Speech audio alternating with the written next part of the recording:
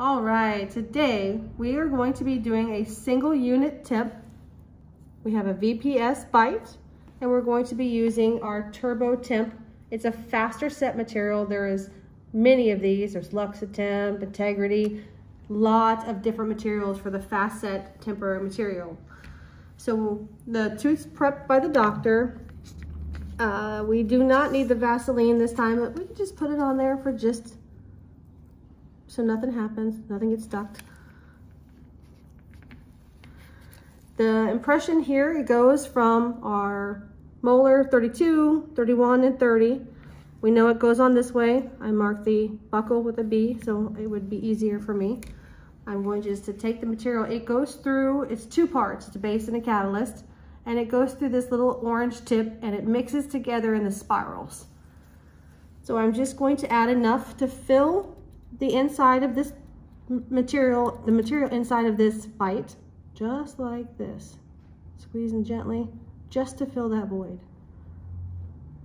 I started from the bottom and went up to the top. I know that this is my buccal and it's going to go on this way, so I'm going to make sure I place it on just like that. I'm not going to push down too hard. I don't want the material to be squished out the sides. And then I have a little tester right here to make sure I know it's set up. It doesn't take very long. I believe it's a two and a half minute working time, or set time, and a 40-second work time. Pretty quick. Acrylic seems to take a lot longer. You have to wait for the material to harden, and it goes by the moisture of the mouth. It takes probably about 5-10 minutes or so in and out of the mouth. We just have a little tester. We just check it, see how it's doing, make sure our bite's in a nice spot, doesn't move the patient's tongue. If it likes to go all around, hasn't moved it around, and it's starting to set now. Like I said, in the mouth, the moisture of the mouth, the heat of the mouth would help make this go a lot faster. We're just going to check it again, and it's changing its consistency. If you can see, it gets a little kind of harder as I've touched it. Kind of a rubbery material now. Once I can kind of not cut through it as easy, I'm going to check my impression. In the patient's mouth, it's the same thing. You would even have a little tester or a little bit out the back somewhere you could check. Once it's in that consistency, it's pretty hard, I'm just going to gently rock off my little bite and check out our temporary. Inside of there is our temporary. Just gonna check it. Be firm. Open this a little bit, both sides, and just gently, without distorting it, pull it out. You can remove any of the bigger pieces. Make sure it goes back on. It only will fit on properly one way, not that way.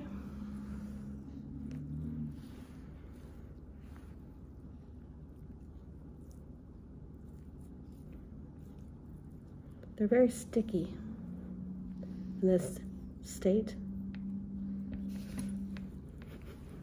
I'm going to take our scissors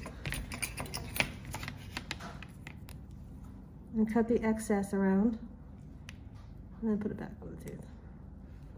I don't want to cut anywhere away from our margin, just this extra material that's out here.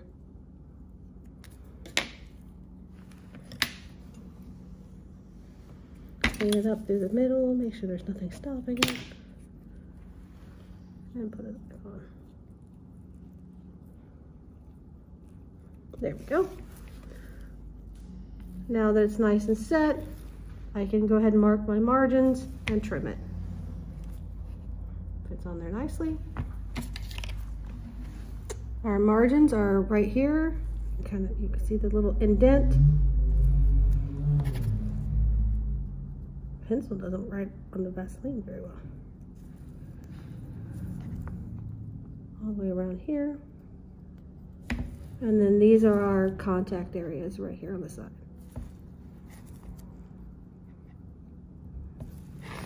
So I'm going to put my burr into the handpiece. It turns, and when you put this in, it should go all the way in. One way is turned, sorry. Put it in and lock it. We're gonna go at a moderate speed.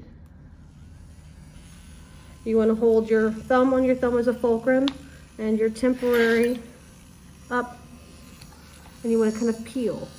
So I'm gonna hold it at an angle and gently just remove what is extra, leaving behind the line of the margin.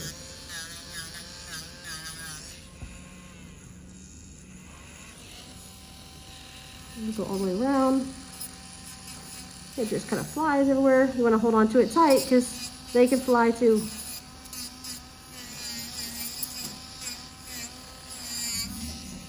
You want to make sure they're round, they're nice and smooth. You don't want to leave anything sharp towards the gum line.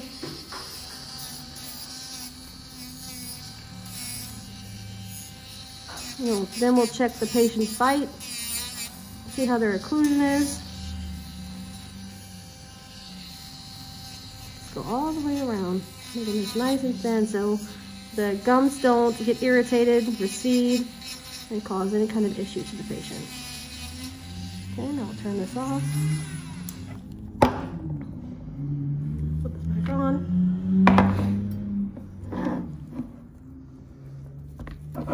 So we've got our margins. Now we'll check our occlusion. So we're going to put this articulating paper there. We're going to have the patient bite. Tap, tap, tap, tap, tap.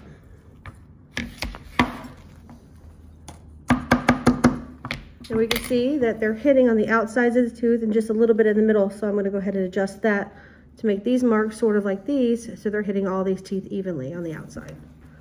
I'm going to hold it like this, and I'm going to gently just remove these darker spots. Kind of make them some anatomy in there a little bit of grooves, so they have some, not just a flat tooth.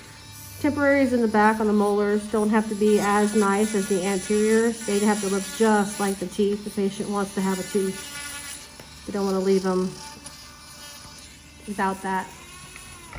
I'm going to go ahead and put this back on. And we'll tap, tap, tap.